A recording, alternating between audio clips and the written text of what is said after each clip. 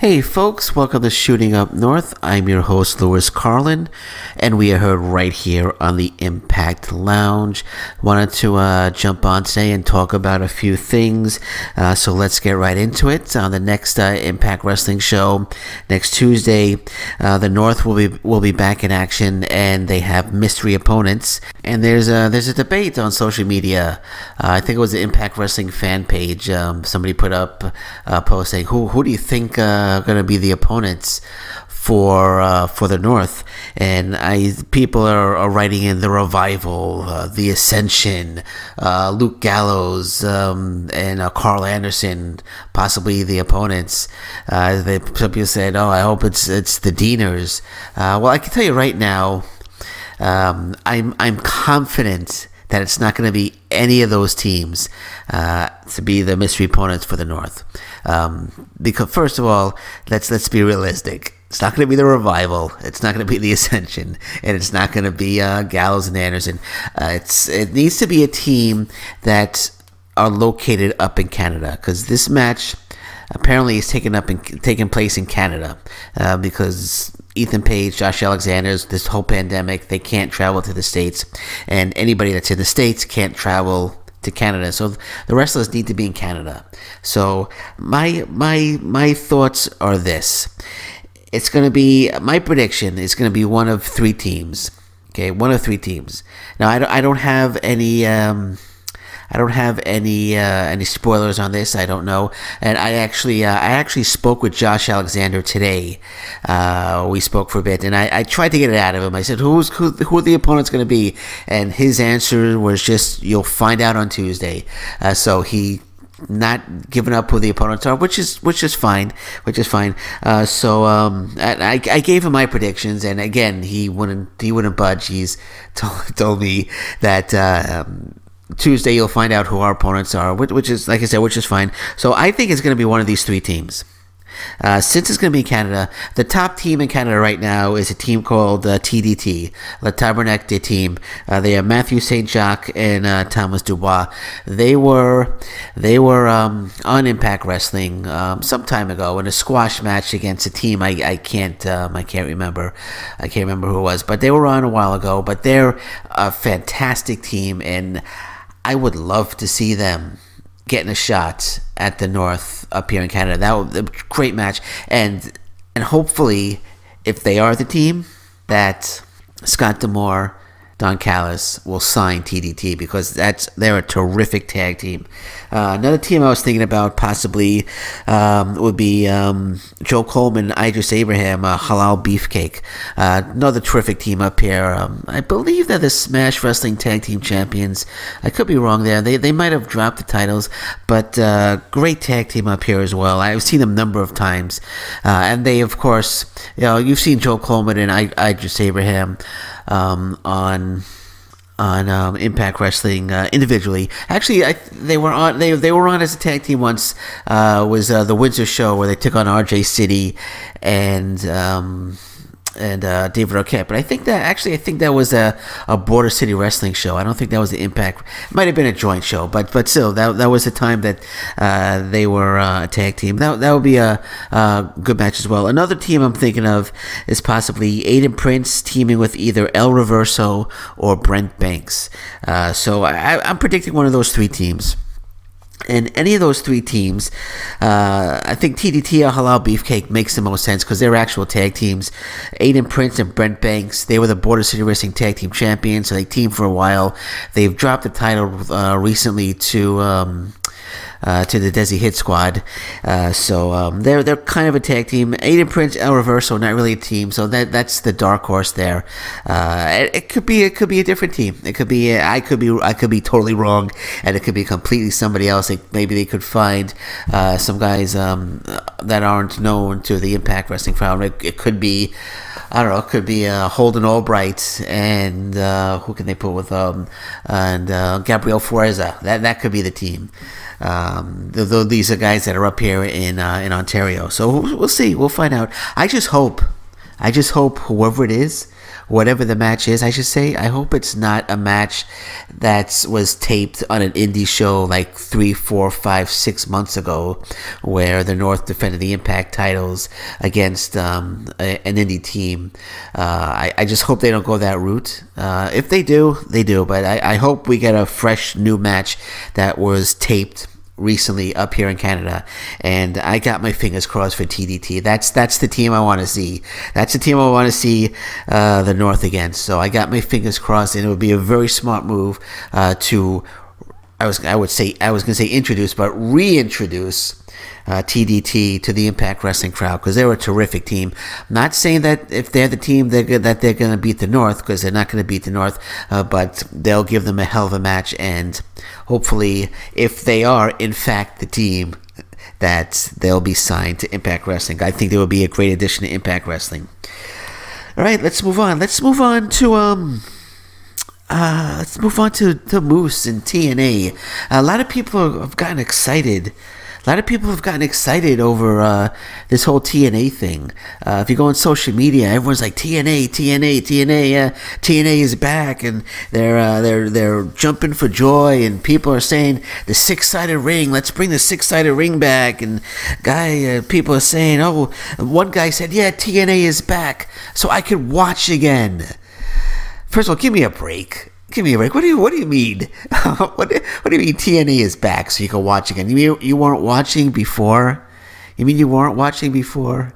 You know, just because they changed the name to Impact Wrestling, you stopped watching, but now it's because it's back, because it might go back to TNA, or you saw the TNA belt around Moose's waist, and now suddenly it's like, oh, TNA is back, now I can watch again. Yeah, what do you think? You're gonna tune in? You're gonna tune in, and just magically you're gonna see the stars that made TNA great, like AJ Styles and Samoa Joe and Kurt Angle and Christopher Daniels. You think you're gonna see those guys? You know, you're gonna see the talent that they have now. That's who you're gonna see. So if you weren't watching Impact Wrestling because they called it Impact, but now you feel like, oh, I can watch now because it's TNA again. You know, just it's stupid. It's stupid because you're not gonna get anybody different. You're not going to see anybody different. You might see Hernandez. Okay, you might see who else? Chase Stevens. You might see him pop up. You'll see Suicide. Yeah, those are the guys you're going to see. But you're going to see the regular Impact guys as well. So don't give me that garbage that, oh, it's called TNA against No I Can Watch. You should have been watching all along. Anyway, but like I said, people are jumping for joy, like I said, because the TNA is back, and you know it's getting a lot of positive reaction over social media. But I think this could be a little dangerous, you know. And the reason why I'm saying this could be a little dangerous is you've created the buzz. They created the buzz with TNA. I personally, I'm still not sold on this whole TNA belt thing, but when I say it's a little dangerous is with all this buzz that's created when TNA, when it dies down and you do the unification match or whatever, and it's then the Impact Wrestling champion. There's no more TNA title, which is the route they're probably going to take. And then people are going to get all upset again. Oh, what TNA? You had TNA and you blew it again, and you're going to get a lot of angry people, a lot of trolls jumping on and saying, "Oh, I love TNA," blah blah blah. You know, it's just forget it. You just got to get away from the past, man. I'm sorry, you got to get away from the past. That's the way I see it. People with the 6-sided ring, you're not going to see the 6-sided ring. A lot of people are calling for, oh, let's bring back the 6-sided ring. You're not going to get the 6-sided ring back. It's not coming back. It's going to be a 4-sided normal ring. You're not getting the 6-sided ring back. So let's kill our hopes for that right now. You know, maybe, and no, I won't even say maybe. The Impact should not bring it back at all, because if they show it once, then people are going to go absolutely ballistic, and they're going to want that ring back, and you have to get away from the past.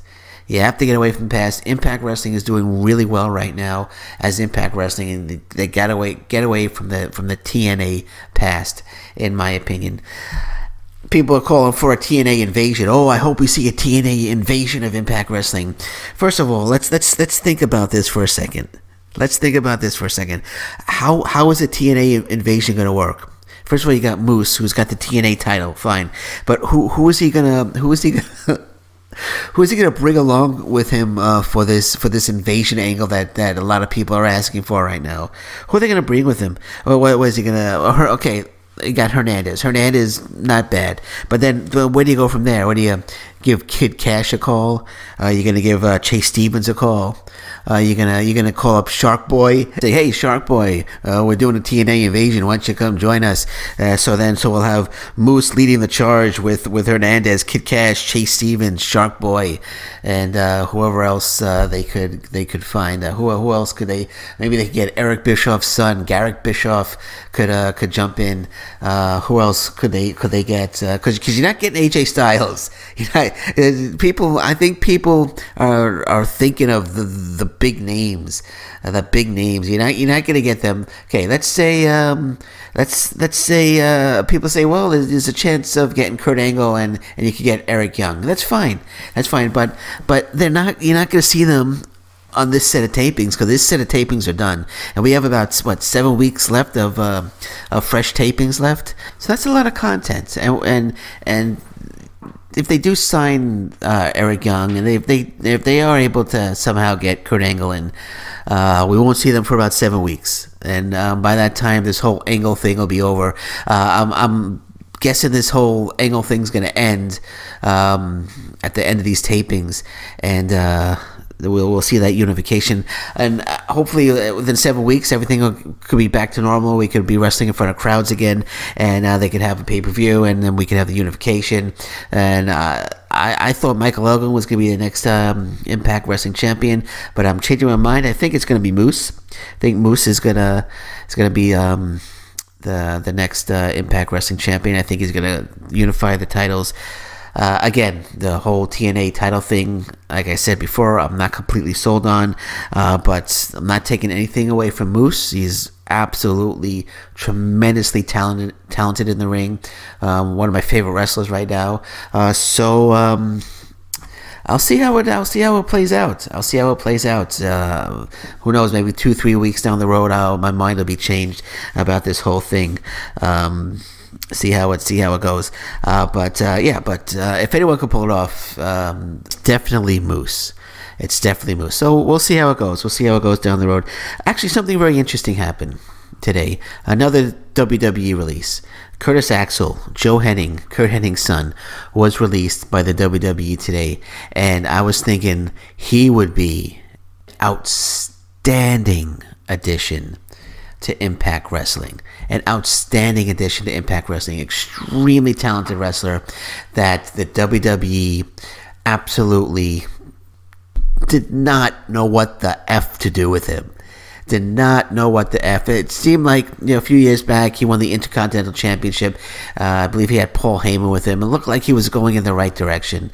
They finally figured out what to do with him, but nope, just they didn't know what to do, and completely wasted a very, very talented individual. And I really think if he can get to Impact Wrestling, if they could bring him in, we have someone that could be another EC3 for Impact Wrestling. Just like EC3, what was his name? Derek Bateman. They didn't use him very well. As Derek Bateman comes to Impact Wrestling, becomes EC3, becomes a star. Of course, goes back to WWE, and they don't know what the F to do with him, and now he's rumored to go to AEW or back to Impact Wrestling. But Curtis Axel, don't think he'll be using that name. Probably just go to Joe Hennig. Would be absolutely fantastic. I'm talking about Impact Wrestling World Championship material. So they should really, really think about signing Joe Hennig. And I'm using his name, Joe Hennig, because he probably won't be able to use Curtis Axel. So hopefully they're taking a good look at him, because I'd love to see him in Impact Wrestling. Okay, let's go on to a few things that people are saying, some stupid things people are saying on social media. I just want to touch upon this for a little bit. I don't know if you saw the picture of Moose. Impact Wrestling put the picture of Moose, and he had some colorful tassels wrapped around his arms. Suddenly, people think that he's trying to be the Ultimate Warrior. I don't know. He had like the moose. He had like the moose horns on his trunk. Kind of look like the Ultimate Warrior face paint. So everyone is saying, "Oh, he's trying to be the Ultimate Warrior." They're saying, "Oh, look at Moose." They're calling him the Moose Warrior, and let's not be stupid. Let's not be dumb. Let's not compare the two. Okay, this is just because he has a few colorful tassels around his arms. It doesn't mean that he's trying to be the Ultimate Warrior. This dumb comment. Another dumb comment. Another dumb comment somebody made is they called Moose. They called Moose a discount Apollo Crews. That's just a dumb, asinine statement. A really stupid statement. It's two completely different wrestlers. If anything, it's the other way around. You know, and I don't know much about Apollo Crews. I know he's in the WWE. I don't know what he's doing right there. I don't know if he's in NXT or where he is, or but Moose is a major star. Moose is a major star. He's not a discount anybody, and especially Apollo Crews. Come on. You know, I don't understand. People could be just so dumb. I don't know if these people are just looking for attention, if they're looking for someone to talk to. But if you're looking for someone to talk to, just say, "Hey, I'm an Impact Wrestling fan. I need someone to talk to." And you know what? If I see that, I'll talk to you. All right? You don't need to make dumb statements to beg for attention or hope somebody communicates with you. It's just stupid. But the worst one I saw, the worst one I saw was some guy writes, "Wow, TNA is bad." Laughing emoji. It's laughable, like 50-year-old granddads and overweight couch potatoes sumoing each other. This show should have died in 2014, TBH. What a stupid, ignorant, dumb, stupid, schmucky statement. One of the dumbest comments I've ever read about Impact Wrestling. This jerk doesn't even watch Impact Wrestling. Yeah, because Impact Wrestling has nothing but 50-year-old granddads and overweight couch potatoes sumoing each other. That's 2 hours of that. So you get 2 hours of just that. 2 straight hours of 50-year-old granddads and overweight couch potatoes sumoing each other. Yeah, that's all Impact Wrestling is offering its fans these days. Just don't make stupid comments if you're not watching the show.